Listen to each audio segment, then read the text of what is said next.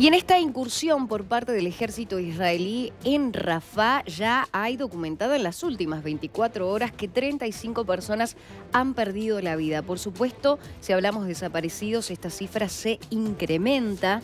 Esto sucede solo en 48 horas, mientras continúa la avanzada en el suelo palestino.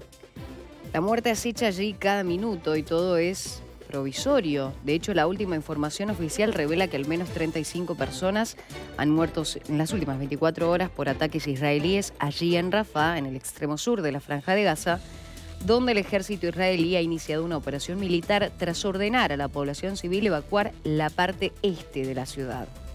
Además, según las fuentes médicas, 129 personas han resultado heridas en los ataques contra la localidad, en la que se refugian unos 1,5 millones de gazatíes desplazados por la violencia. Las fuerzas de defensa de Israel están llevando a cabo una operación antiterrorista precisa en áreas específicas del este de Rafah. Se eliminaron terroristas y se ubicaron pozos subterráneos e infraestructuras en diferentes áreas, es lo que indica el comunicado del ejército israelí.